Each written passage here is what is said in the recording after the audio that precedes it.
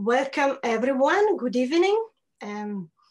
As many of you know already, the Aberdeen Italian Circle is a part of the Dante Alighieri Society, a society based in Rome that promotes Italian language and culture around the world through a network of committees like ours.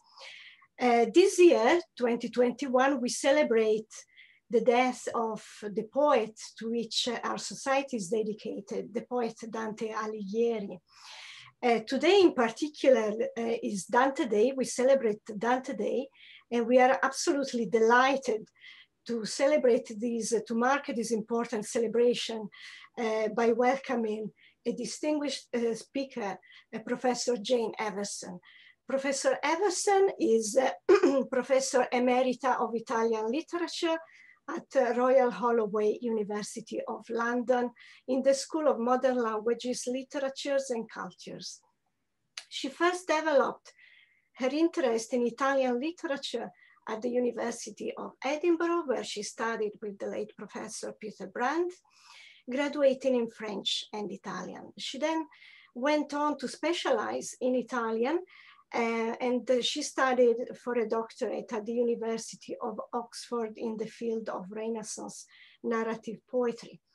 She has held posts at the Universities of Reading, Leicester, and Royal Holloway, University of London. In each of these posts, she regularly taught courses on Dante and his works.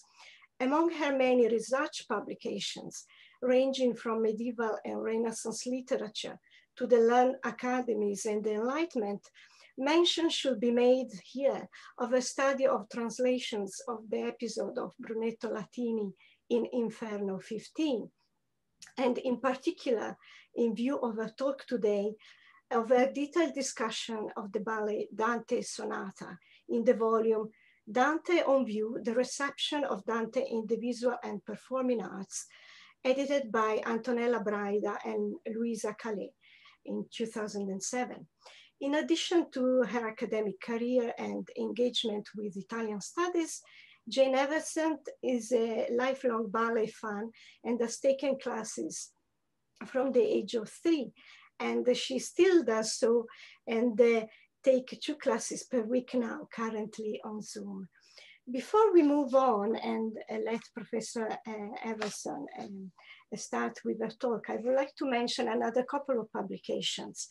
In addition to the Dante Sonata, Professor Everson has really published widely in many different capacities as an editor, as an author, contributors. And I would like to mention particularly writers and performers in Italian drama from the time of Dante to Pirandello, as is in honor of George Henry McWilliam, and The Lost in Transit, Dante's dialogue with Brunetto Latini and its English translations, 1805-1995. So please join me in welcoming Professor Everson, and we can now start with our event. We are ready. When you are ready, Jane, you can share your screen. Thank you very much for being with us.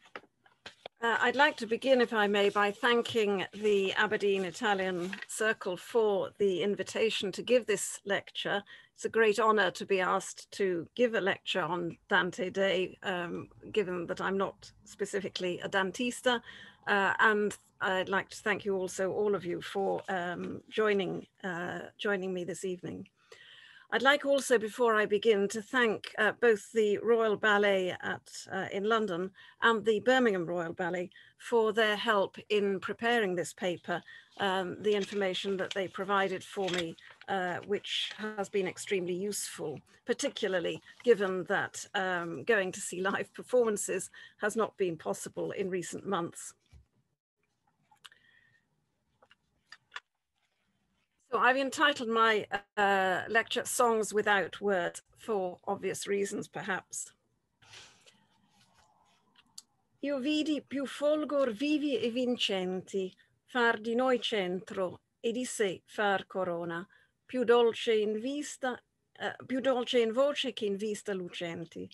Poi, sì cantando, quegli ardenti soli si fur girati intorno a noi 3 volte, come stelle vicine a fermi poli. Donne mi parver non da ballo sciolte, ma che saresti in tacite ascoltando finché le 9 note hanno ricolte. In Paradiso 10, Dante passes into the higher realms of the 7 heavens and begins a sustained focus on harmonious movement, expressed as dance accompanied by music, which continues from the circling movement of the souls of the wise, here in Canto 10, through the dance-like formations of the cross and the eagle in Cantos 14 and 18, respectively, the parallel movements of the souls on the celestial ladder in Canto 21, and Gabriel's dance around the star representing the Virgin Mary, to the last canti and the images of souls in constant joyful movement, and so to Dante's description of the river of light and the souls of the blessed in the celestial rose in Canto 30. Not all of the descriptions contain the words ballo or danza and danzare, but all of the instances express a habit of acute observation of types of movement which may seem unexpected in a poet otherwise celebrated for his intellectual and moral emphasis. This powerful sense of dancing by the souls in Paradiso is present in the illustrations of Botticelli to the Divine Comedy, here on this slide, the right-hand side, albeit in a static and two-dimensional form, but one which it is easy to imagine converting via modern technology into real and visible movement. These passages from Paradiso and Botticelli's interpretation on paper would indicate that there is a close and obvious connection between Dante and dance, and that the comedy would have become a fertile source of inspiration for choreographers, at least since the emergence of ballet and theatrical dancing into the mainstream public theatres. Episodes from the comedy have, after all, frequently been interpreted in dramatic plays in the theatre and then in cinema, often in directions at variance with Dante's original emphasis. These dramas for the theatre and cinematic realizations do, of course, contain a certain amount of movement, but they are not primarily about conveying mood and message solely through movement, as is the case with ballet. And it is worth remembering that the Commedia contains more than 100,000 words, while ballet uses none. Yet a close reading of the comedy reveals just how sensitive Dante is to the ways in which movement of various types conveys character, and both in the subject moving and in the observer is capable of provoking emotions, which in turn are translated into further movement. Through the different types of movement portrayed in the 3 parts of the poem, pointless and futile in Inferno, full of hope in Purgatorio, joyful and celebratory in Paradiso, Dante displays a deep sense of rhythm, of either disharmony in Inferno or harmony in Paradiso, and largely also in Purgatorio.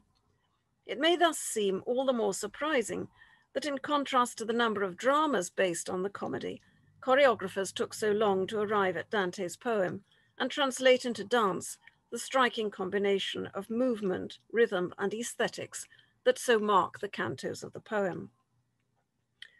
There are fundamentally just 3 classical ballets which take Dante's poem as their inspiration, and all 3 have been choreographed in the last 100 years.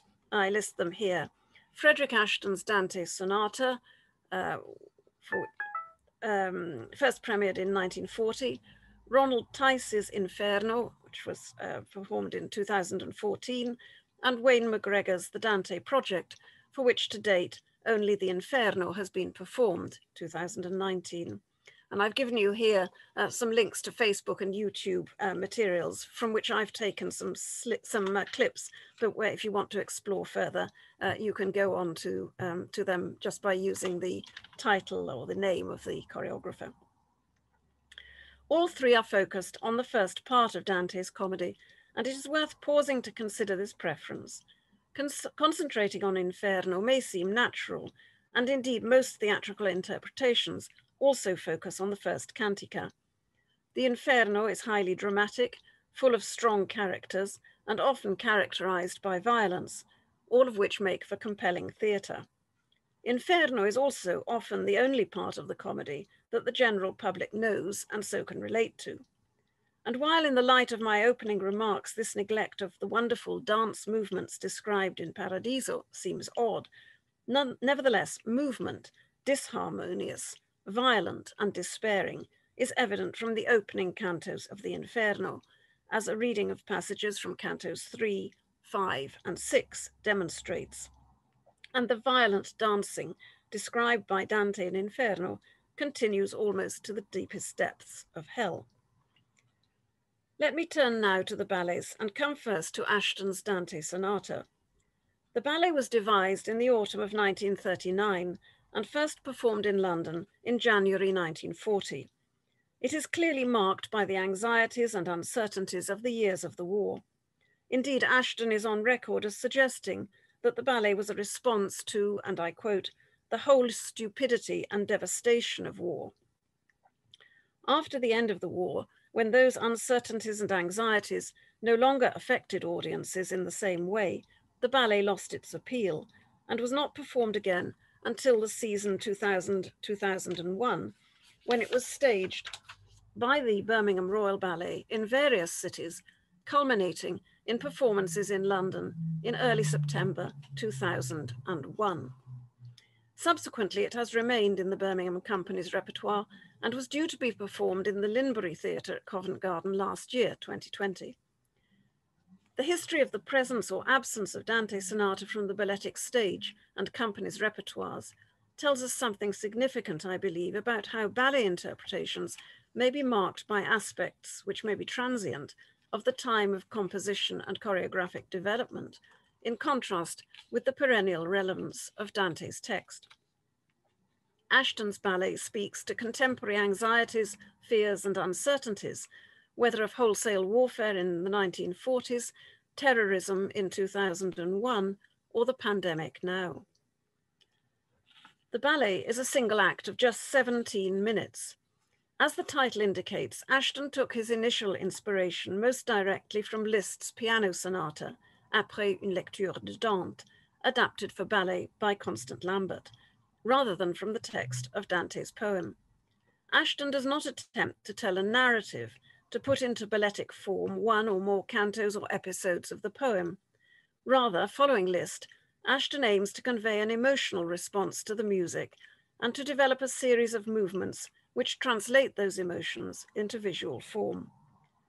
The ballet is based around the concept of a struggle between darkness and light, with the dancers divided into two groups, the children of light and the children of darkness, distinguished by the simple costumes, white for the former and black, crisscrossed with snake-like sashes for the latter.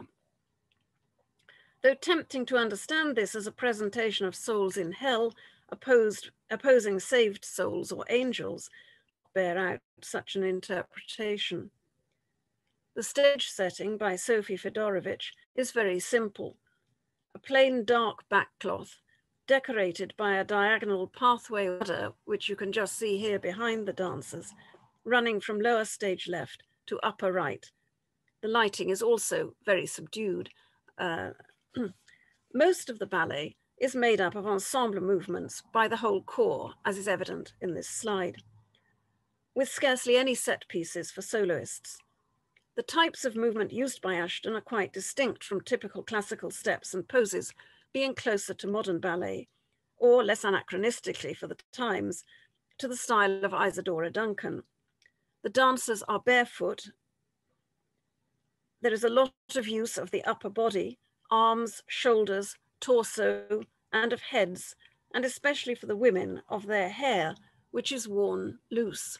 And you can see here a little bit more in close-up some of those features.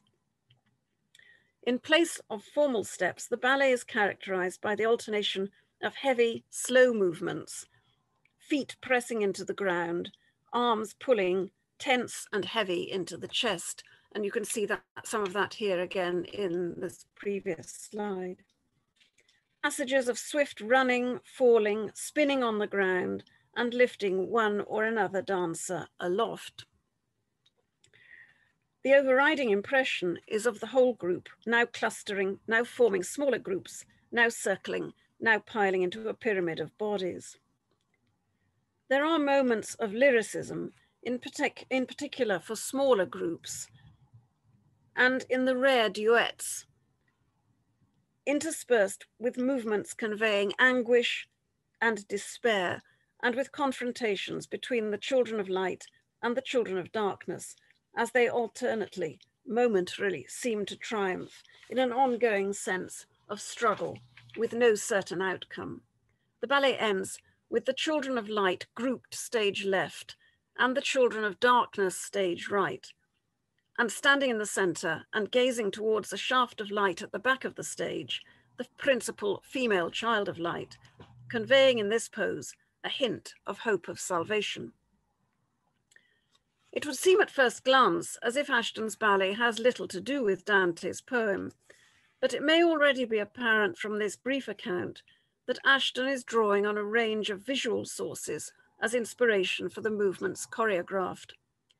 The original commentators on the ballet drew attention to his use of Flaxman's illustrations, and it was pointed out that these were brought to the rehearsals in 1939 to 40 in order to give the dancers an idea of the precise movements Ashton had in mind. Among Flaxman's illustrations that relate closely to movements and poses in the ballet, one can point to those for Caron, Paolo and Francesca, the Furies, Brunetto Latini, the Baratieri, Capocchio, and the Falsificatori. But it should be stressed that often Ashton makes use of or derives ideas from only part of the Flaxman drawings, usually concentrating on the groups rather than an individual. The closest in terms of a precise evocation seem to me to be the piled up bodies of the Falsificatori, here in the bottom right, the bent over bodies which are reminiscent of Brunetto Latini on the left, the snakes on the costumes which are reminiscent of the thieves who are tormented by snakes, and especially the extraordinary for ballet backwards and head-first drop by a child of light of one of darkness, which comes direct from the Baratieri image of Flaxman. I regret I have no image from the ballet to show you, but to see it done in performance is quite heart-stopping, and it's very, very reminiscent of this drawing. Other poses in the ballet, however, recall other illustrators, in particular Fuseli, whose illustrations are characterized by a much stronger sense of movement and action. Indeed, Flaxman's are often criticized as too static for the scene in question. Ashton clearly felt the need, in a ballet, to include soloists, even if briefly, and so devised short duets for a pair of children of light and a pair of children of darkness. The principals in the first case, which in the original performances were Margot Fontaine and Michael Soames, have a couple of lyrical and yearning pas de deux, where some of the steps, and especially one of the lifts, come from Fuseli's illustration for Paolo and Francesca. And you have here the image I gave you for the poster, and on the right, Fuseli's drawing of Paolo and Francesca. Ashton seems to borrow little from the other major illustrator, Gustave Doré, perhaps not least because Doré continually foregrounds Dante and Virgil, while Ashton uses neither figure. But there is one scene that does clearly derive from Doré, the image of the child of light pinned down in the shape of the cross, a form of crucifixion. Doré's image for Caiaphas, as is narrated in Canto 23. And here you have Doré on the left, and the crucifixion, the crucified figure has just been picked up by his fellow white children of light. Illustrations such as these, even if conveying some sense of movement, are nonetheless a long way from the hectic, insistent and anguished movements, the pauses and rushes which characterize Ashton's ballet. For this reason, I am strongly of the view that he drew also directly on Dante's text. The simplest way to give the dancers sight of Flaxman's drawings in rehearsal, as noted, would have been via an English translation containing those illustrations. It would be surprising if Ashton had not at times dipped into the text. This is a hypothesis, but can be corroborated by comparing lines from Inferno and scenes from the ballet. To do this is to see Dante's text not just visualized, but animated in front of your eyes. The Birmingham Royal Ballet have a video of the full ballet, which they made available to me in preparation for this, but for copyright reasons, I cannot show you this. I can, however, show this little promotional montage of still photos, which will give some sense of all the swirling, yearning, and at times violent movement, and will read a few lines from the Inferno as it plays. La bufera infernal che mai non resta me gli spiriti con la sua rapina, voltando e percotendo li molesta, di qua di là di giù di su li mena, nulla speranza li conforta mai, non che di posa, ma di minor pena.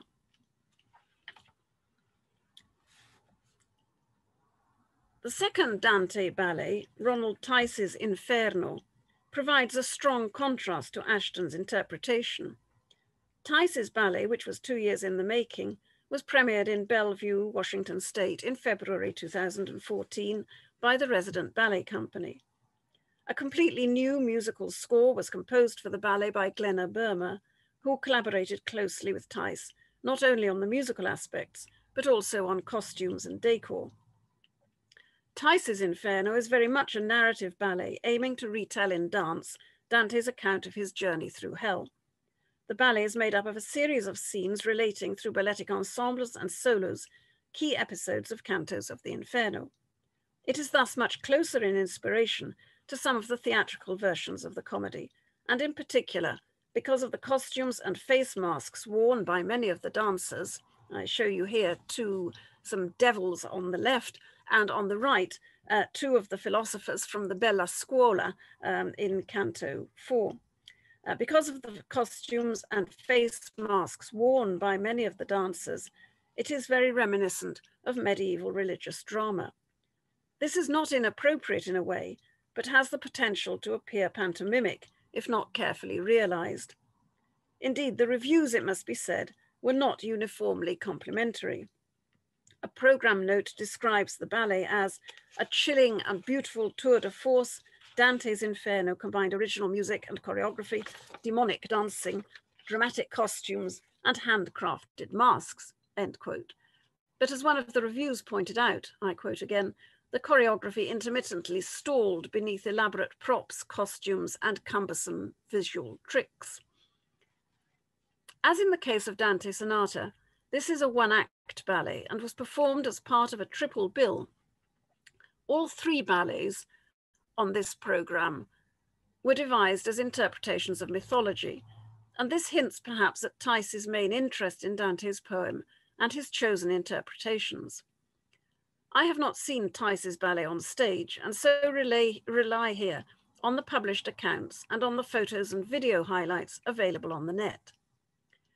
In the words of one reviewer, the ballet opens, quotes, with fog rolling across the darkly lit stage and on Dante lying on a platform, lost in a metaphorical forest of sin, end of quote. Though as you will see, I hope, it seems in the staging more like a pleasant woodland glade than a dark wood.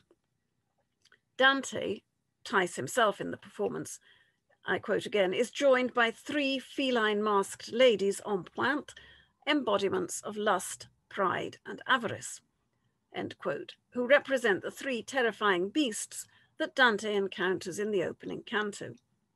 In the shadows in this first scene, towards the back of the stage, the figure of Virgil appears.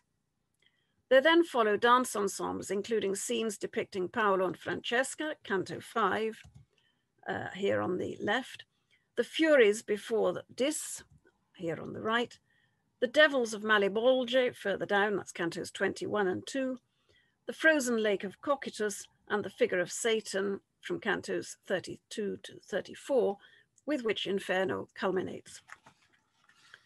In spite of this apparent closeness to Dante's text, Tice's ballet conveys much less the mood, emotions, and atmosphere of Inferno than does Ashton's much less narrative interpretation.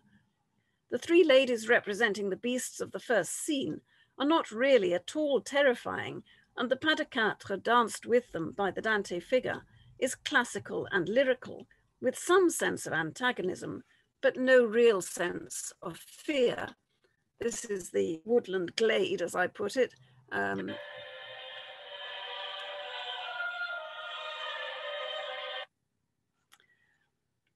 Anguish is largely absent from the next scene, Paolo and Francesca, that we saw just now. There is no sense of whirlwind, of being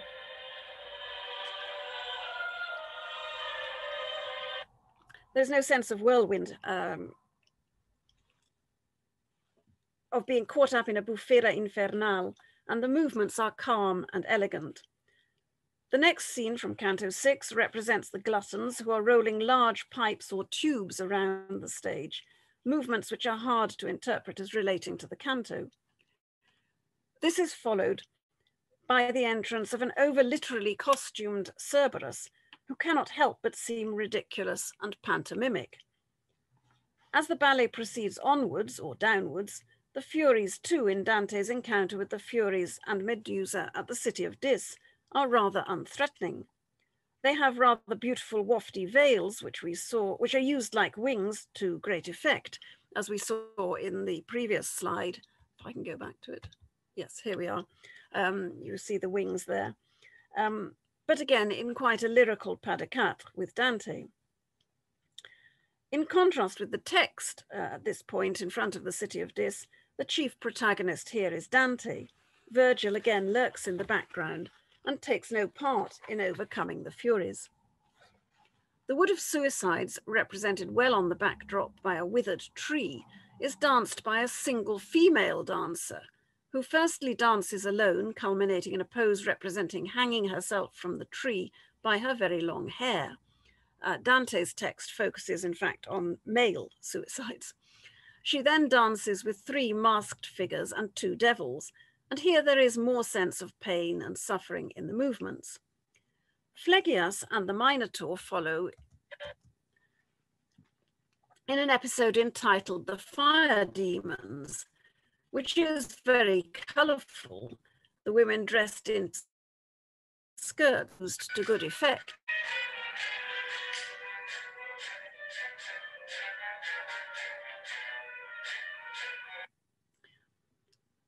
But there is again little sense of pain or threat conveyed, and the Minotaur merely crosses the stage, passing Dante on the way. Tice does choose to choreograph what is certainly the most obviously theatrical episode of Inferno, Dante and Virgil's encounter with the devils of Malebolge in cantos 21 to 23. But unlike Dante's account, which does stress the pantomimic nature of the encounter, Tice has Dante and a single demon or giant fight with battle axes while Virgil looks on. The ballet ends with Dante descending to the frozen lake of Cocytus and the figure of Satan. Tice does not stick closely to Dante's text here either, since this lake is clearly not frozen, but in wave-like movement, while Satan, whom Dante suggests is wafting his wings, is still and is again a rather pantomimic figure, far from terrifying.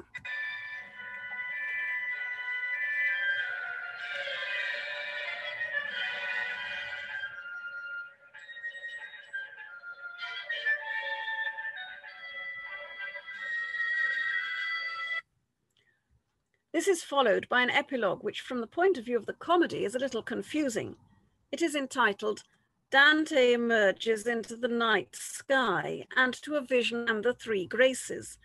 Virgil is still present, while Dante, who has been sleeping, is awakened to dance with the 3 graces, while dawn gradually appears on the backdrop. Only that last phrase, dawn appearing on the backdrop, seems to me to fit Dante's text. Although each of the scenes represented involve a number of dancers, Tice's Inferno is fundamentally a vehicle for the soloist dancing Dante. We see him here at the end of this video clip. The Virgil figure is not a dancing role, merely and literally a walk-on part, who only engages with Dante in some of the scenes and is not the dominant figure of Dante's own text. The ballet movements, as noted, oscillate between classical steps and poses, usually for the women, and figures crawling rather grotesquely around the floor of the stage. The female dancers are en pointe for most of the scenes, and this perhaps also adds a sense of distance to the viewer's experience, relating the ballet to the classical tradition rather than to the immediate present of its composition, as is the case with Ashton. Although the journal Dante Today speaks enthusiastically of the, and I quote, exciting music, demonic dancing, and wild choreography, I have to say that I find the choreography rather unimaginative, the range of steps limited and predictable. In one sense, Tice is following Dante's poem closely, selecting episodes and attempting to convert them for the ballet stage. Yet some of the interpretation seems to stray quite far from the original, even in those scenes which are intended as directly related to the narrative, such as the Lake of Cocytus and Satan, which we have still here. The reasons for such conflicts of interpretation are hard to assess. Clearly, a choreographer is at liberty to devise and interpret as he desires, but given the constant reference to Dante here, such strategy can be risky. Nor do I know what he consulted in preparation for the ballet. In the scene with Paolo and Francesca, there is again, as in Ashton, a lift which seems to reflect Fuseli's illustration, while some of the demonic figures could perhaps be seen as drawing on the illustrations by William Blake. But as noted above, the costumes, masks, and some of the movements seem derived from other traditions completely, from pantomime, farce, and even the circus. Moving to the third balletic interpretation, we come very much into the present.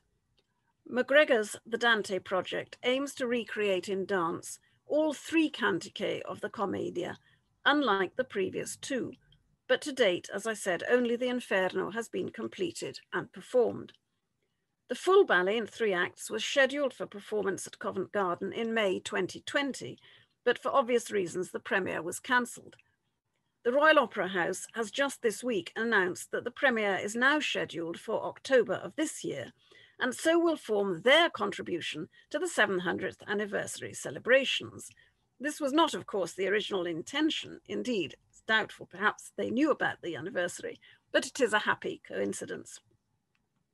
A trailer was produced for the original 2020 scheduling, from which I take this clip.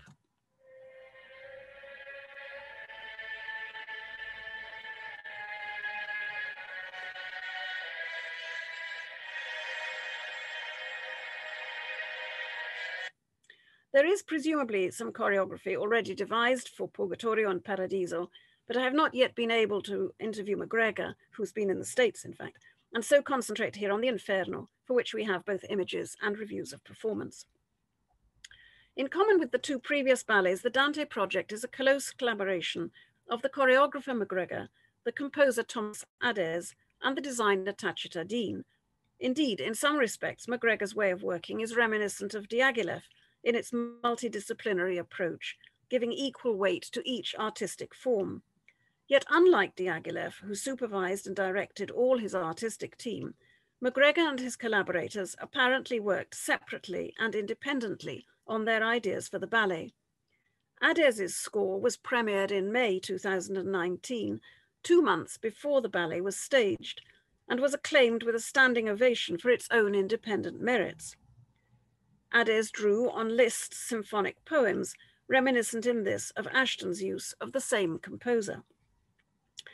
Dean, as designer, listened to a recording of the Divine Comedy being recited or read, presumably in English, by the poet-actor Heathcote Williams, but also decided to link her interpretations to contemporary politics, and rather like the recent BBC Radio 4 programmes celebrating Dante's centenary, she was apparently influenced in developing ideas for the designs by both Brexit and the US Senate hearings into the Mueller report. The relevance of these, I have to confess, is not very clear to me and does not seem obvious in the stage designs she in the end produced. She claims to have embedded the name of the self-proclaimed Grim Reaper Mitch McConnell in the backdrop, which suggests to me that her interpretation, if not the ballet itself, might date rather fast. McGregor's Inferno, the first act of the full Dante project, was premiered in Los Angeles in July 2019 as part of a 2-day celebration connected with the Los Angeles Philharmonic, and on that occasion performed in a mixed bill with other McGregor ballets.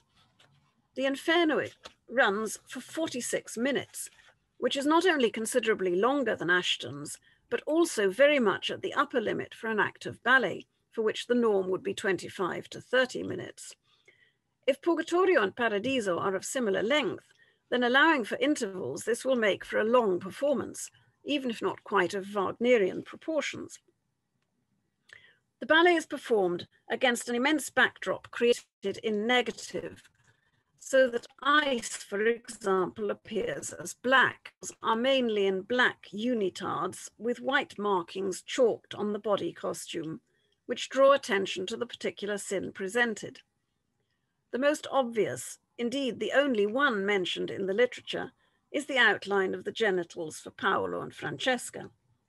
The lighting is appropriately subdued, and as the ballet progresses, the monochrome backdrop gradually acquires more colour, and the costumes similarly seem to change colour. Dante is dressed in turquoise, you see him here, Virgil in orange. None of the slides I have show Virgil. McGregor's background is not in classical ballet, but in modern and contemporary dance, and he is renowned for working with a highly syncretic range of media and producing creations not only for dance and ballet, but also for film, theatre, opera, fashion shows, and television.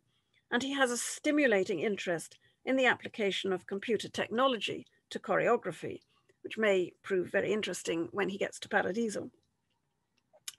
Biographical notes and articles describe him as radically redefining dance in the modern era. His choreography for ballet is variously described as pushing the dancers into extreme physical attitudes, twisting and wriggling, and pulling limbs into drastic lines. And in a Guardian article from 2011, his choreography is described as marrying the sinuosity of contemporary dance to a fractured postmodernism, distinguished by its rattlesnake speed, flickering detail, and extreme and often distorted articulation. And this slide perhaps gives you some idea of the distortions of the bodies. The review in the LA Canvas of the 2019 performance of Inferno in Los Angeles describes movements in the ballet thus, and I quote, "Their ominous formations mix with the delicacy of the harps and strings, a playful yet sinful diaspora of the mountainous backdrop drawn by Tacitadine. They crawl, dispersing, rove in pirouettes, and collapse." All of which would suggest that, as Elizabeth Kay suggests in the Royal Opera House in-house journal, McGregor is the ideal choreographer for Dante's poem, or at least for the Inferno. Indeed, the last phrase, roving in pirouettes, collapse, crawl, and so on, seems to echo the ideas of Dante's Sonata. From the evidence available, McGregor is also aiming for a narrative approach, rather than Ashton's abstract evocation of mood, but with more sophisticated costumes and props than those used by Tice. Certainly the length of McGregor's Inferno and the casting of figures to represent Dante and Virgil indicate that he is trying to translate into dance precise episodes of the first cantica. Jane Rosenberg suggests as much. I quote from her article, "Designed to follow 13 levels of hell with adulterers, gluttons, popes, critics, flatterers, hypocrites, and thieves in attendance," end quote. The program notes for the Los Angeles performance described the ballet as, and I quote again, "a daring reconfiguration of classical language," that is of ballet, and as ambitious and experimental. Yet the images available from this performance seem to me to draw more on the traditions of classical ballet, in particular as developed from Kenneth Macmillan onwards. It is striking too that McGregor succumbs to putting his female dancers en pointe for some of the scenes, as you can see clearly here. In some ways then, McGregor's ballet seems less innovative and experimental than the moves choreographed by Ashton half a century ago. The trailer just shown confirms that reading. There is here, if not a lyrical elegance, certainly a sense of control, discipline, and harmony, in contrast with the anguish of Dante's Sonata. The reviewers of the Los Angeles performances had often contrasting views about the choreography and interpretation. Jane Rosenberg found in it, I quote, the harmonious pairing of contemporary dance with the grandest of classical forms, writing that, and I quote again, the result was movement designed for the rigors of the Inferno, tragic yet timeless, without cliche or excess. Inferno felt like a concentrated flow of movement as Dante descends deeper and deeper through the circles of hell, end quote. And she continues discussing the Royal Ballet dancers who actually performed in Los Angeles, discussing the interpretation thus, I quote again, Royal Ballet delivered a tour de force of expressive dancing. Edward Watson as Dante, here in the turquoise, the dramatic center of the piece, danced a fervid pas de deux with the powerfully tragic Fumi Kaneko. That's what's going on here. In the second pas de deux, with strings reminiscent of Stravinsky's Firebird, Francesca Hayward and Matthew Ball's dancing had a lushly elegiac quality, not perhaps quite so evident, but Tam Warner, another reviewer, was less convinced, writing of the first of these two pairings, Watson seemed uncomfortable dancing with Fumi Kaneko in this role. Like Jane Rosenberg, however, Deborah Levine is enthusiastic about the ballet, emphasizing, I quote, this fulsome pageantry, a whirlwind fusillade of bravura male dancing, a stage full of skyrocketing air turns, ripping pirouettes, and dervish-style spinning tops with a single leg stretched to the side. This is the only other photograph I could find which doesn't quite give you that idea. She continues, for its successful interweaving of narrative, poetry, music, character, and stagecraft, most notably for its close hewing to its score, this ballet strikes me as a throwdown, auguring new possibilities for classical ballet. At the same time, Inferno has a marvelous retro feel, end quote. But Tam Warner remained unconvinced about the whole interpretation. He wrote, we were never pulled into this tempting underworld as Dante and Virgil seemed to illuminate by watching imply. Good ideas abound here, only to die away unfinished, with the dancers simply exiting without reason. And he continues, as the ending neared, the music swung into full circus mode as male dancers rushed the stage. Turning, leaping, falling, and crawling, they danced with remarkable technique and energy. Though it had moments of exhilaration, it missed the full knockout it could have been. Without clear direction, it began to fall apart and look under-rehearsed. Again, Dante and Virgil seem to be merely observers. Interestingly, for this survey of Dante ballets, McGregor, in a couple of instances, seems deliberately to echo Ashton's choreography. Both Warner and Levine highlight, as Warner has just put it, movements of turning, leaping, falling, and crawling, and Levine of angst-driven solos, descriptions which equally apply to Dante's Sonata. And the ballet ends, that's to say, McGregor's ballet ends again in Warner's description. Finally, Dante lifted his face to a shaft of light, the promise of better things to come, one could only hope, which is very reminiscent, of course, of the ending of Dante's Sonata. Clearly, McGregor's ballet proved controversial and produced strongly worded reactions. Some of the interpretation also seems to depart completely from Dante's text. An ice queen appears towards the end of the ballet, which I couldn't quite understand.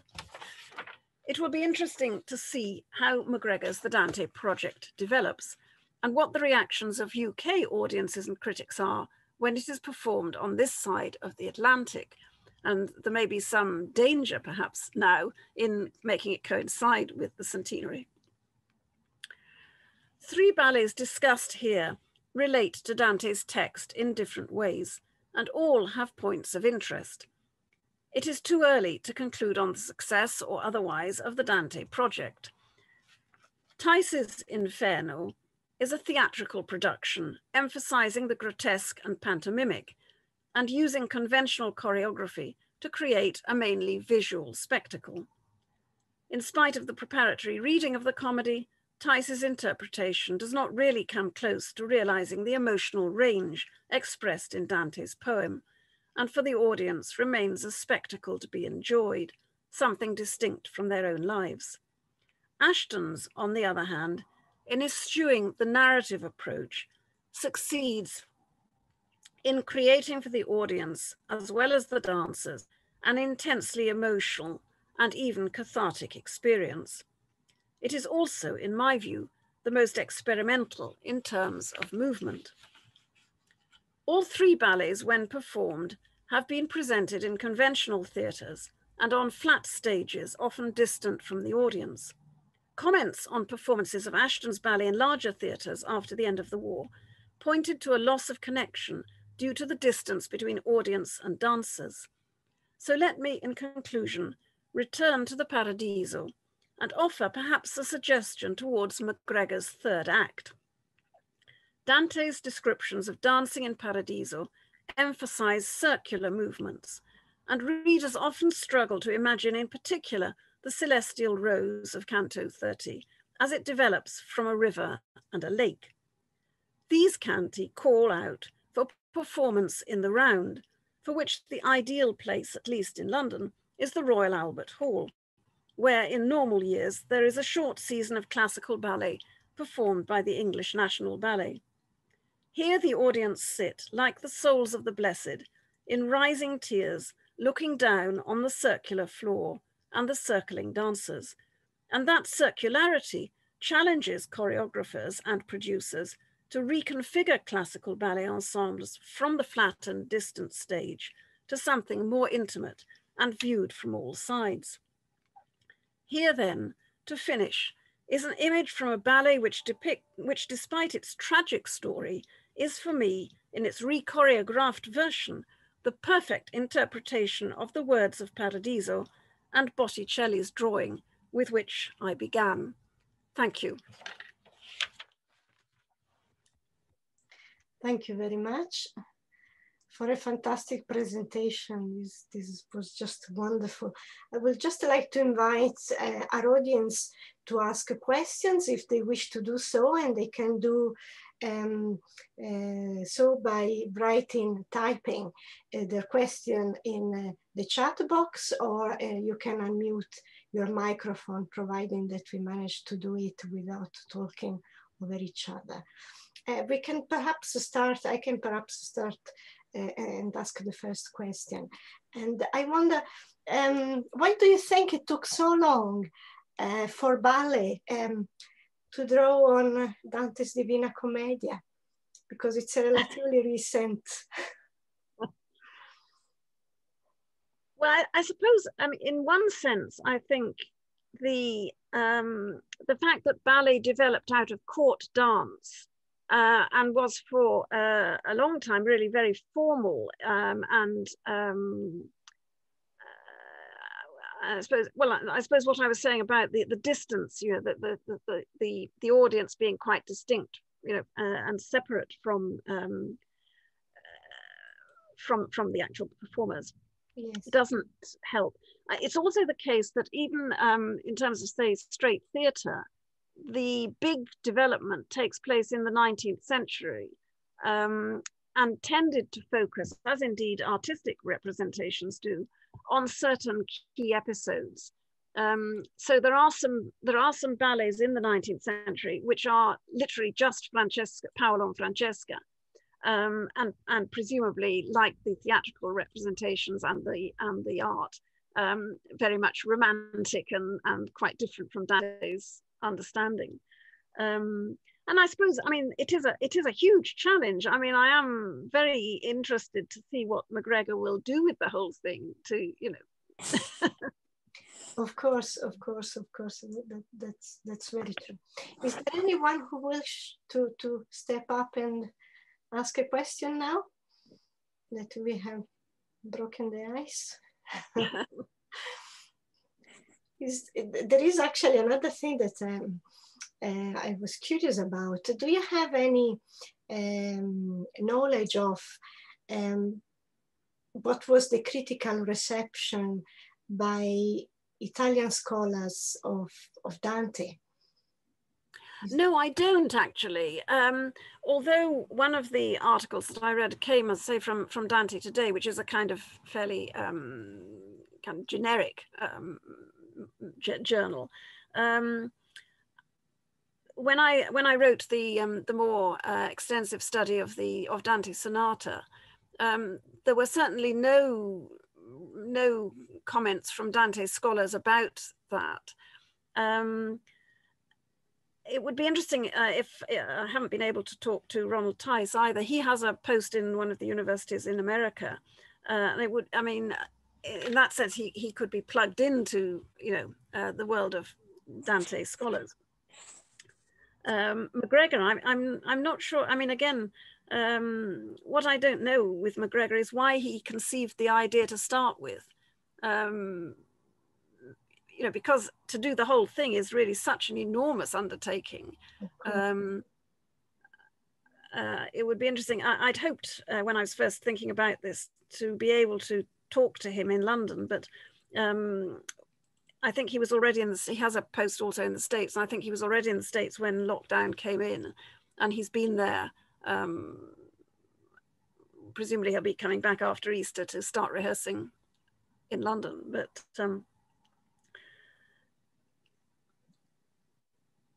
no, it would be interesting to know because, I mean, I suppose in one sense, of course, Dante scholars might be quite critical because the interpretations do diverge quite a lot from the text. But then, as I think I was trying to suggest, you've got to understand the drive of a choreographer. Absolutely, yes, of course, of course. I mean, in ballet, as indeed in any theatrical representation of the comedy, you have to be selective. You can't tell everything. You know, even if you were only putting on, say, a one act, you know, one episode, it has to be selective. Definitely. Is there any member of the audience who would like to intervene and say anything, make a comment or ask a question? We are still in time. Could I ask? Of course. I didn't quite understand. Are the McGregor Purgatorio and Paradiso actually finished now? Well, I don't know that. I mean, I assume that they are, because if he's now going to be rehearsing, you know, for October, I presume they are.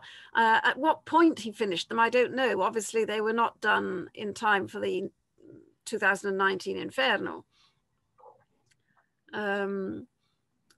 But as I say, I mean, if he runs to 46 minutes, you know, 3 acts each of 46 minutes, plus you have about half an hour of an interval between them.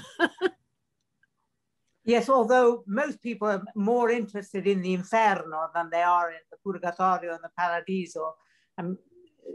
Generally, you know, people have all read the Inferno, but they then tend not to read the whole Divine Comedy. No, although I think, as I say, in fact, from the choreographic point of view, I think the Paradiso should be, could be quite wonderful, and really could provide a wonderful way of understanding what Dante himself is visualizing, which is one of the extraordinary things about Dante's you know, visual sense, that he has this ability to, you know, to imagine,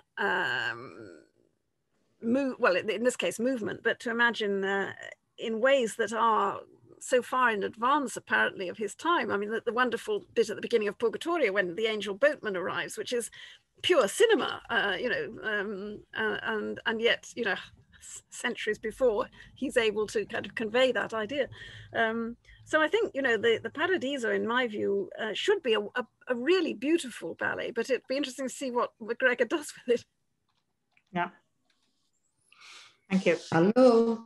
Yes, yes, Francesca, sorry, I didn't see you. Oh, sorry. Yes, I would like to have a little comment, maybe, make a comment. Now, I am not a dentista, but I think I would like to say something. I have spent most of my life at university studying Dante. I was so intrigued. I wanted to listen to Jane because I just had no idea how they would present, she would present, or the ballet indeed has presented, our sacred monster, il nostro sacro mostro Dante, che è uno dei soggetti più commentati, criticati in tutto il nostro mondo italiano e del resto del mondo. Ma quello che io non riesco a capire è questo. Io penso, nella mia modesta opinione, che Dante ha creato un lavoro unico che si basa, specialmente pensando all'epoca nel 200 quando è stato scritto, sulla immaginazione. L'immaginazione che è la cosa più grande che può o creare visioni di paradiso oppure, come lui ha dimostrato, di inferno. Ora io non penso che presentare un balletto, anche se dei tre magari sarei propensa a dire che io preferisco Ashton, ma non vedo questa necessità di creare, scusatemi se dico questo, però io sono un po' una purista che penso che l'opera di Dante sia grande semplicemente come lettura, magari un po' di musica, come abbiamo visto un po' l'altra sera, abbiamo ascoltato una musica un po' immaginaria di mandolino, però io penso che a vedere queste visioni di ballerini, per me non mi fa pensare al mondo dantesco, anzi mi distoglie dal mondo dantesco, mi fa distrarre, perché non penso più all'opera di Dante. E io penso che è un po' come le cose moderne di oggi, che si vuole far sorprendere il pubblico, ma sarei anche io molto interessata a sentire un po' che cosa ne pensa la critica, che sono naturalmente molto più esperti di me, però io da italiana, scusatemi, però io mi sento molto appassionata su questo tema e da italiana devo dire che non approvo. Io non andrei a vedere questo balletto perché per me Dante è sacro e mi piace, sono incantata dalla sua rappresentazione e che cosa apporterebbe per il pubblico in generale. Questi spettatori andrebbero a ricercare il vero Dante? Non credo, oppure magari voglio augurarmelo, però ecco che cosa io penso. Scusatemi, però non potevo frenarmi. That's fine, Francesca. Complimenti, però complimenti a Jane, perché veramente è stato interessantissimo, questo non è colpa di Jane. Scusatemi. No, Francesca, that's fine. We can all express our opinion. Of course, we all have a different point of view, and obviously it has been written so much about Dante. It's 700 years of interpretations and performances, and it has been he has influenced so many artists, painters, sculptors, yeah. not only dancers. So where do we stop? It is difficult, and I suppose it is the same when we go to watch a movie that is based on a novel that we have read before.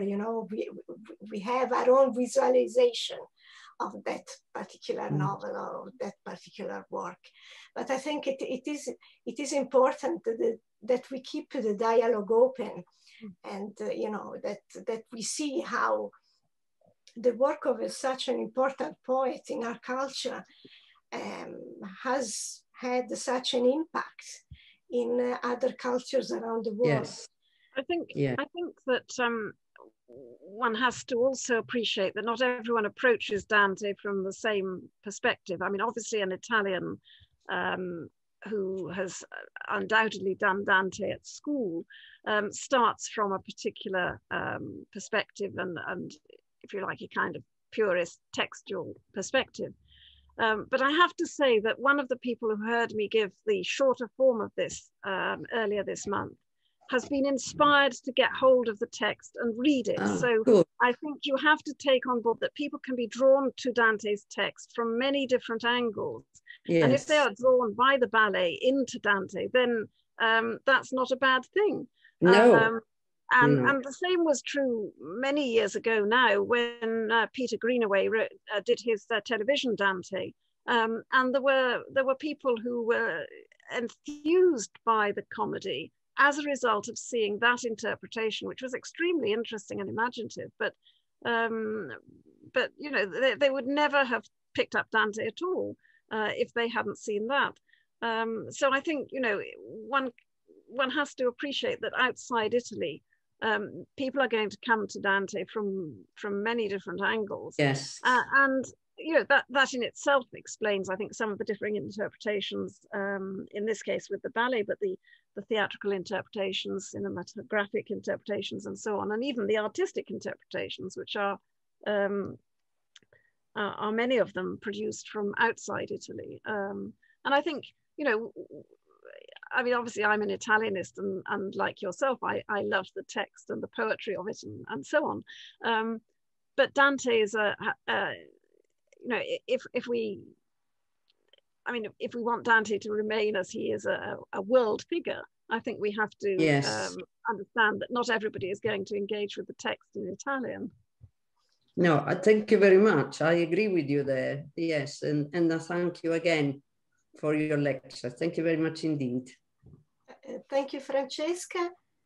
Is there anyone else who would like to ask anything or make a comment? Please note that I cannot see everyone, so feel free to unmute yourselves if you want to intervene, because even with the general view, I may miss somebody. But if there isn't anyone, I would just like to thank Jane very much for a wonderful, wonderful presentation. We really enjoyed it. Thank you so much. And I would like to thank also our audience, and also mention our next appointment. Our next appointment that is going to take place on a Tuesday, exceptionally this time, Tuesday 13th of April, when Imogen Corrigan is going to present about the mosaics of Ravenna, which is another Dantesque location. So I hope that you will join us then. In the meantime, thank you very much indeed, and see you all very soon. Thank you.